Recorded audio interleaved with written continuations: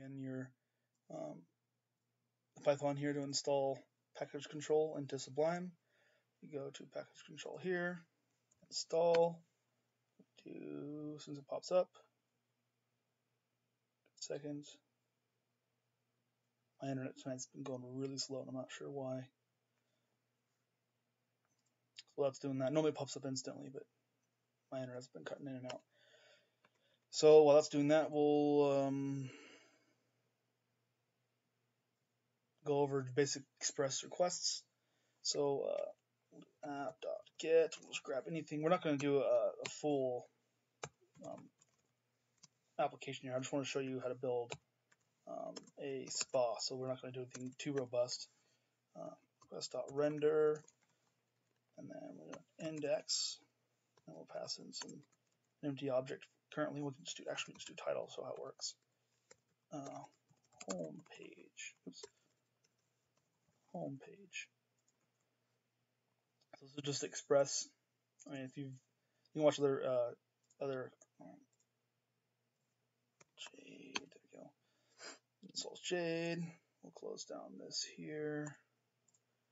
And this is Express. There's a lot of other tutorials. I'm not going to go over too much of the Node.js stuff, more of the Socketcluster and SPA stuff. So if you want to learn more about Express, you can check out Express's website, or there's tons of tutorials online.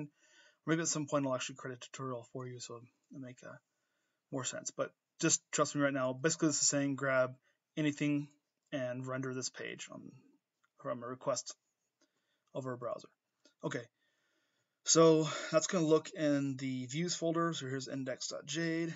So Jade's loaded, so we can do title equals title. So how that works is it's looking for a key value pair here, title. So you can pass in equal to title.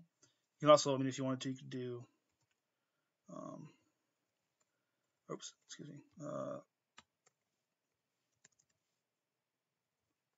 that'd be the same thing. But anyway.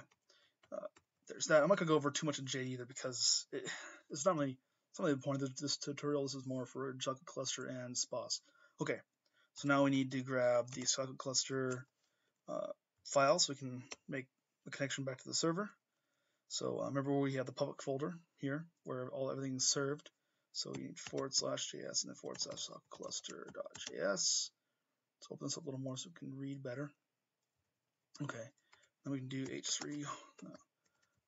Oops. Welcome.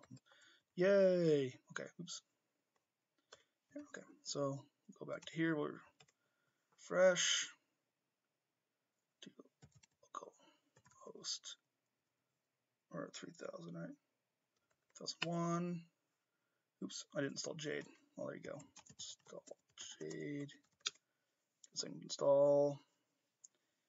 Oops. I need to fix that. I'll fix that later. It's not important right now. So, give a second to install.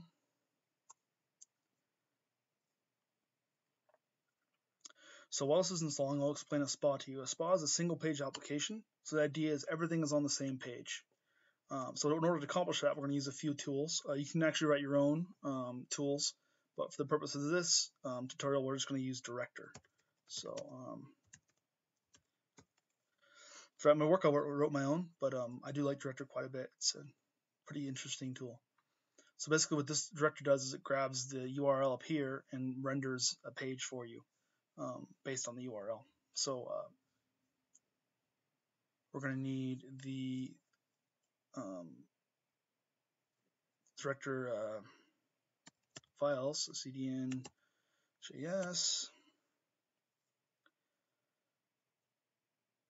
do Director, grab this file here, paste it in up here, we'll get the file, we'll copy paste it, we will create a new folder called libraries. There's going to be pre-written stuff that we're going to use for ourselves. So director.js. See if that won't minify that later. Well, actually, it already comes minified. So let's actually rename that so we know it's minified already. Save minified. There we go. Okay, and then include that. And here, script source JS system. Actually, libraries director.min.js. Okay, so now we have a way to grab URLs. Oh, actually, our Jade finished too, so let's run this real quick. Node server. I'll show you our Jade works correctly. You can view source on this guy and see, there it is. You can also, if you don't like the way that looks, you can go into, if you want to see stuff, I believe it's app dot, I can never remember what that is. Hold on.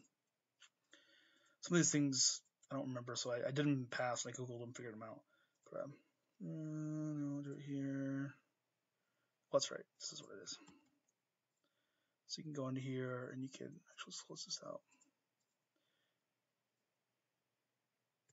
There, and this will force Express to render it like a pretty fashion here. I'll show you.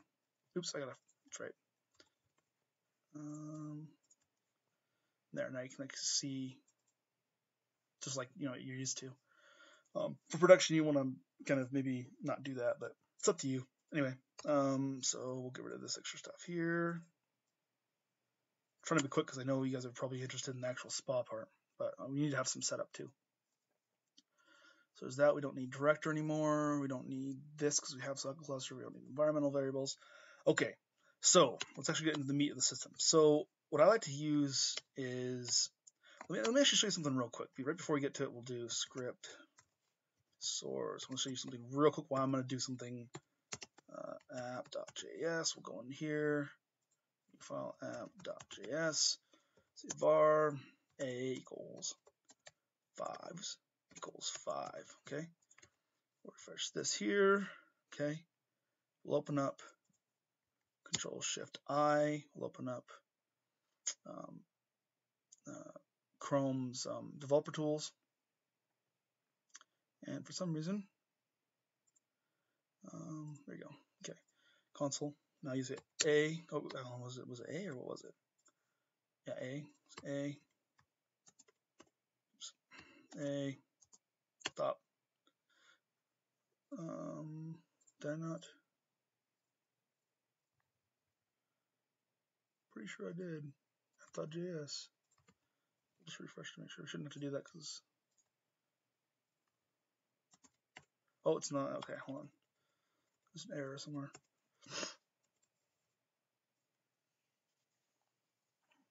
Real quick, source. Oh, there you go. That's why. There we go. Okay. Got confused there. Okay. So, I hate that one. You'll see 5, right? Now, let's grab jQuery. Okay. jQuery. We're just going to include the C in this one. Actually, no, we don't even really want. So we'll do jQuery. jQuery.min.js. I believe it's identified already. This is not here. We'll grab jQuery like this. We'll save it. We will include it. Actually, yeah, it's fine. jQuery min.js.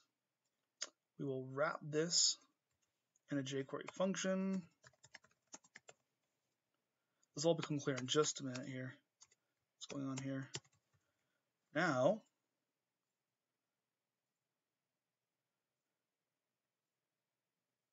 we refresh. Say A. See, it's not there. A is not defined, but if you go into here and you console log A. By the way, you don't need semicolons. I just like using them. Anyway, so refresh. Console log. It's actually there.